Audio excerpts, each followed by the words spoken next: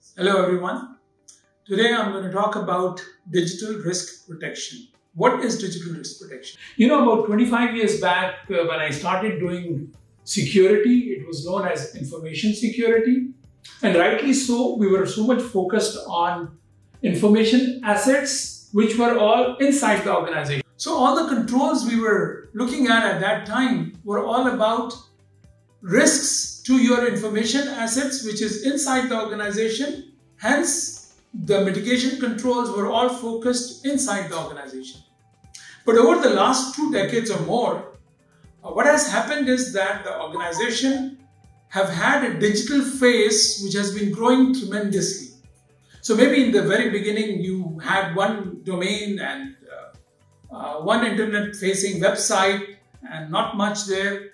But now the organizations have many domains, multiple hosts, many types of services, ports open to the internet. Plus, they're also having a lot of social media profiles, they're having mobile apps. So all of this put together is not anymore your information assets. Rather, I like to call it your digital face. So your digital face is made up of your domains, the DNS records with details of your domains, your digital certificates, all the hosts which are there on your domains, all the technologies and services that are visible, the ports, the platforms which you're using outside your organization. So all of that is your digital face. The issue is most of the organizations today do not have an inventory of that digital face.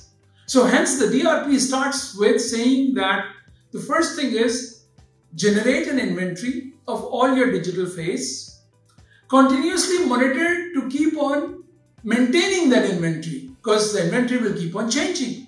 Technologies change very fast. So first piece is generate that inventory. Onwards, next what you need to do is to identify the weakness in your digital face and continuously monitor for that weakness and fix that weaknesses. So this is the second piece. The third piece of digital risk protection is that appreciate the aspect that the hacker or a threat actor, they could be putting together a parallel digital face looking like yours. It could be a lookalike domain. It could be a lookalike social media profile. They could be impersonating your CEO or your board member.